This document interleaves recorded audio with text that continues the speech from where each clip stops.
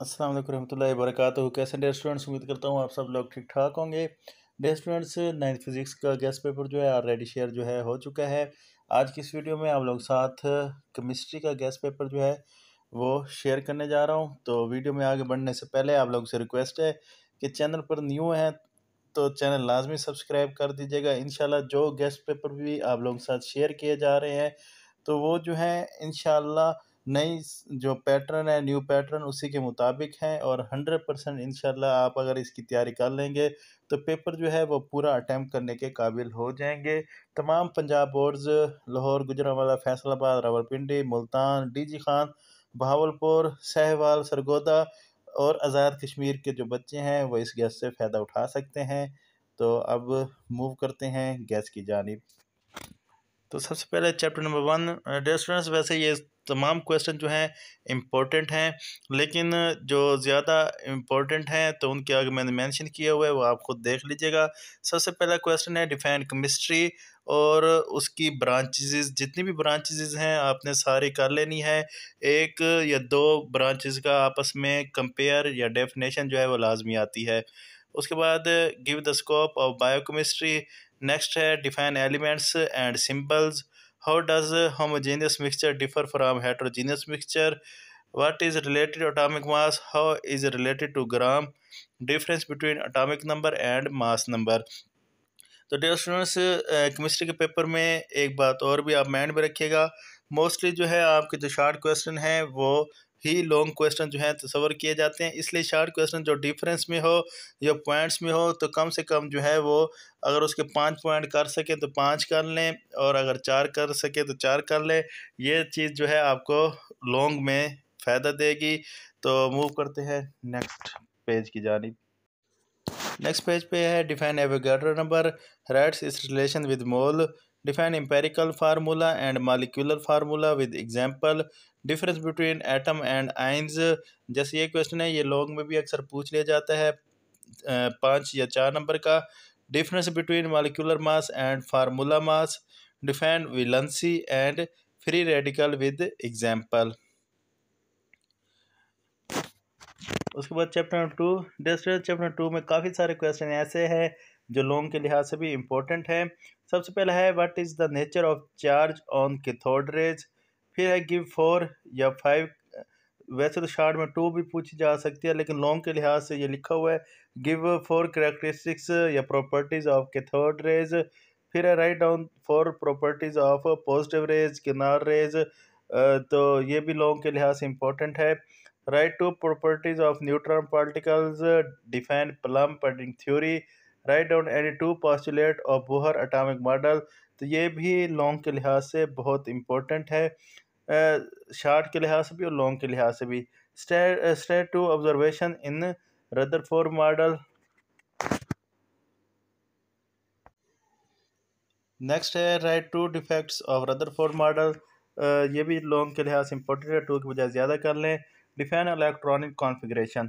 तो यहाँ electronic configuration की तारीफ के साथ साथ जो आपका एक टेबल बना हुआ है जिसमें सल्फ़र, मैग्नीशियम, क्लोरीन और भी 2-3 हैं जिनकी इलेक्ट्रॉनिक कॉन्फ़िगरेशन जो है वो आप लोगों को निकालनी पड़ती है। तो वो आपको इन एलिमेंट्स की कॉन्फ़िगरेशन जो है वो लाजमी आनी चाहिए जो 4-5 मैंने बताए हैं।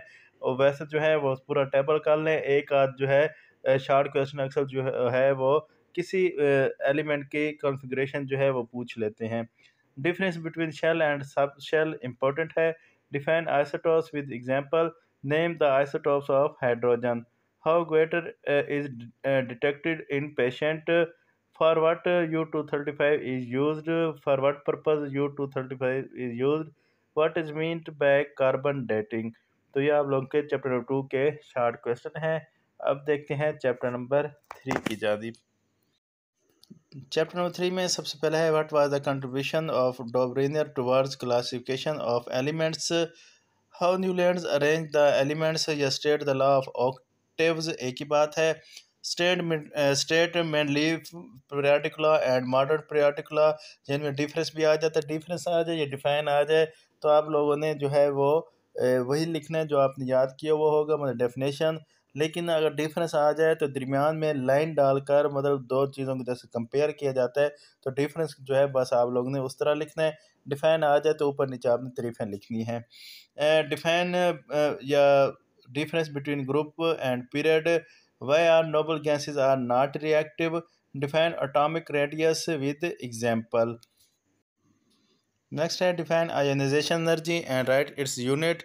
Give the trend of ionization energy in group and period.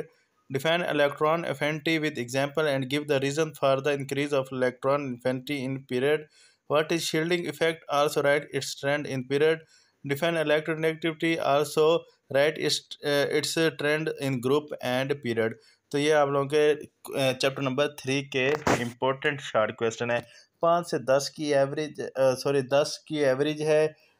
किसी चैप्टर में 10 से ऊपर भी है, लेकिन मोस्टली एवरेज जो है वो 10 क्वेश्चन रखे हैं हर चैप्टर में। चैप्टर नंबर 4, पहला क्वेश्चन है where do atom reacts with each other. Define duplet rule and octet rule.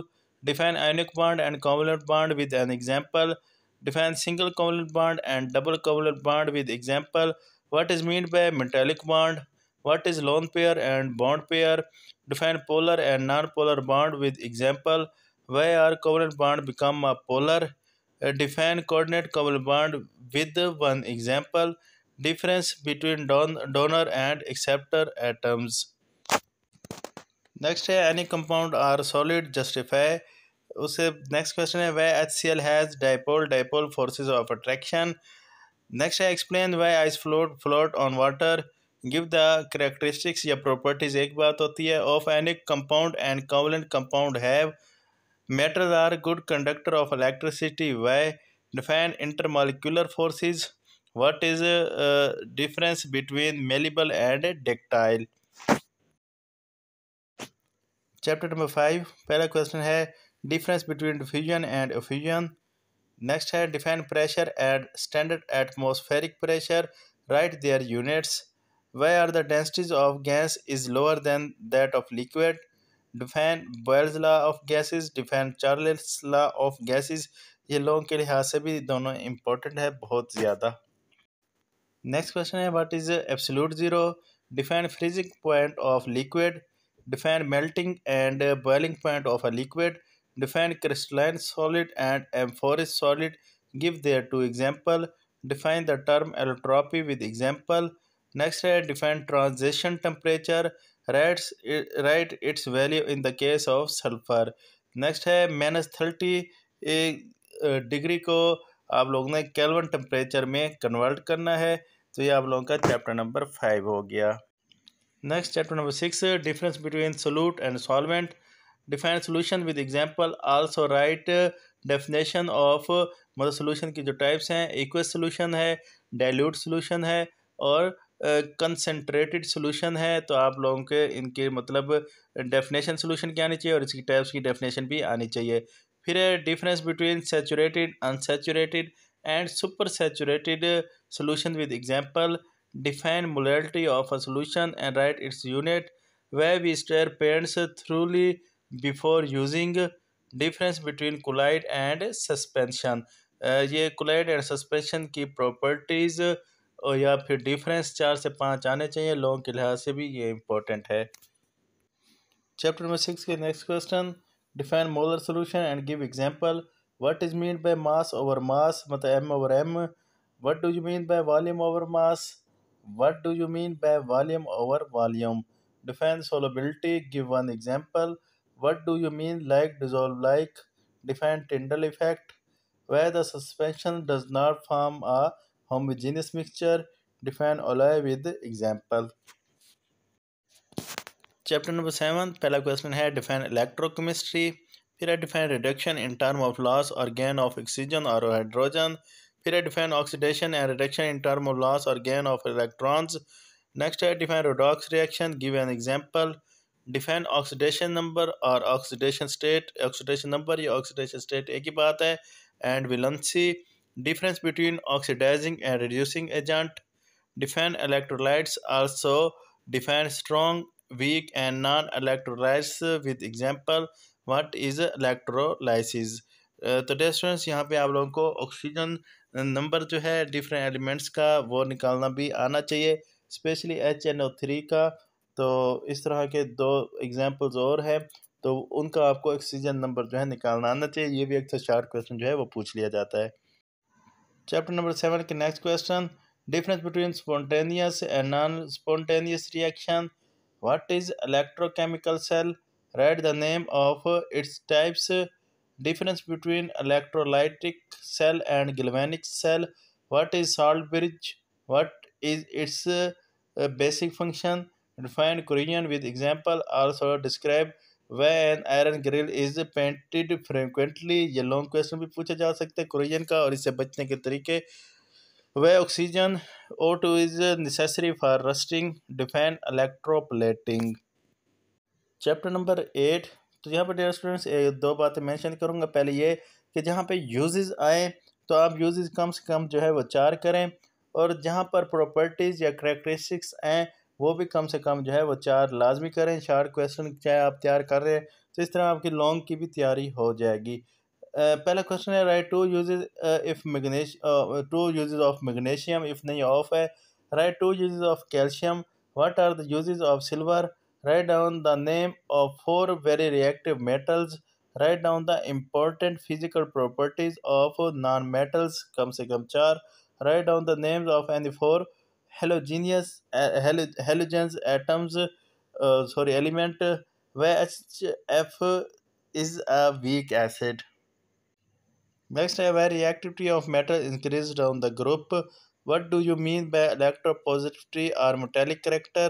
State the physical properties of metal. Where second ionization energy of magnesium is higher than the first one. Where copper is used for making electrical wires. Right uses of platinum या right uses of gold.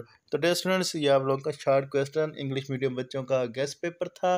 तो उम्मीद करता हूँ आपको ये काफ़ी पसंद आई होगी। इंशाल्लाह आपका पेपर जो है शॉर्ट क्वेश्चन अगर ये भी आप लोग तैयार कर लें तो आप हर पार्ट में जैसे 5-5 सवाल करने होते हैं तो वो करने के काबिल हो जाएंगे। मज़ीद वीडियोस देखने के लिए चैनल लाजमी सब्सक्राइब कर दीजिएगा। दुआ में याद रखिएगा। Best of luck for exam. अल्लाह हाफिज़।